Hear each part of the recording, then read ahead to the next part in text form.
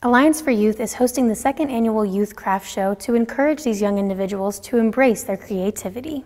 It gives them a reward for pro-social interaction. They get a lot of feedback and validation from their community, but they also get to connect and get validation from their peers, which is huge. The craft show is a way for the youth to interact with each other and other kids their age, as well as other people in the community. Alliance for Youth believes this is a good exposure for the kids who use their programs and services. So we're hoping to get a lot of traffic in here, so these kids feel supported and validated and encouraged and have something positive in their life.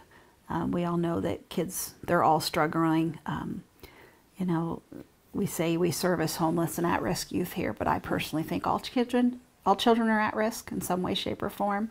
One of the goals for the Youth Craft Show is that all the kids who participate as vendors and sell their products walk out of the event with more confidence and good experience. Morrison says this helps them to learn and grow. Our community is incredibly supportive and engaged with Alliance for Youth and with our youth, and I think it gives the community members an idea to interact with kids that they might not on a normal random basis, to be kind of able to have these conversations with these kids and connect and learn a little bit more about them. The craft show will take place in the Marshall Family Hall inside Alliance for Youth on Saturday, November 4th from 10 a.m. until 3 p.m. In Great Falls, I'm McKenna Holman, MTN News.